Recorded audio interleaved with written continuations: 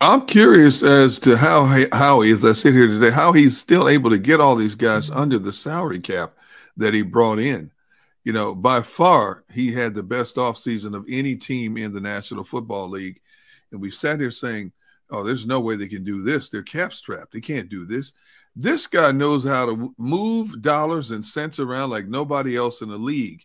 And, you know, at some point, and hope I would love to get him on because we all thought they were building for something that would be expressive in 2023. And then all of a sudden the script was flipped and he identified something and said, you know what, we can do damage now.